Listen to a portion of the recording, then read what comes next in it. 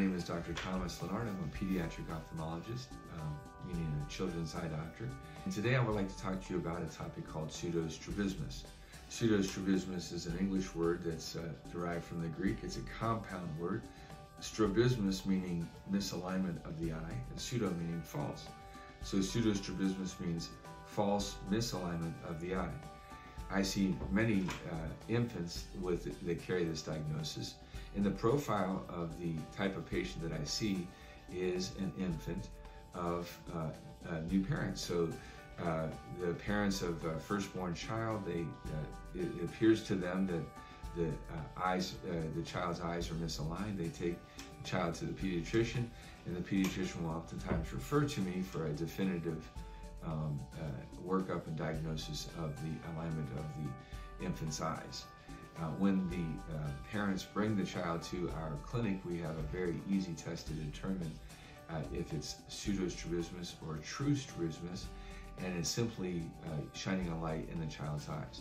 If the eyes are straight, both eyes are straight, the light reflex, which reflects off the cornea of the eye, that's the first structure of the eye, the light reflex will be right in the center of the pupil of both eyes.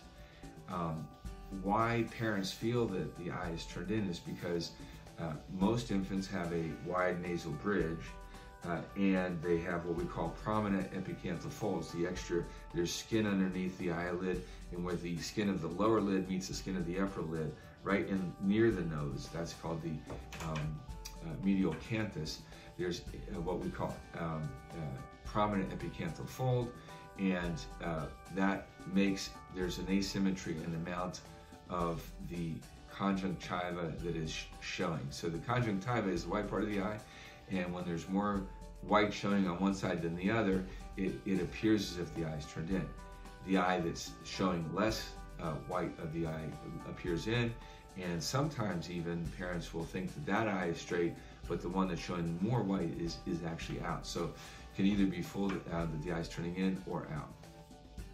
But again, just with that light reflex test, we can determine immediately, even if there's an asymmetry in the conjunctiva, if the eye is straight or not. Again, if the eyes are straight, the light reflex is in the center of both eyes. If one eye is in and one eye is straight, the light reflex will be in the center of the eye that's straight, but it will be on the outside of the eye that's actually turned in. So once we have determined that the child has pseudostrabismus, we have good news for the parents. We tell them everything is fine. It's a totally benign situation, and they ask, when will it go away? And typically, this is one of those situations where there's nothing there to begin with. It's a false misalignment of the eye. So it's just a matter of the child's nose bridge maturing, and typically that's around 2 to 3 years of age. That's good news for the parents because there's nothing to treat. Thank you for your time and attention.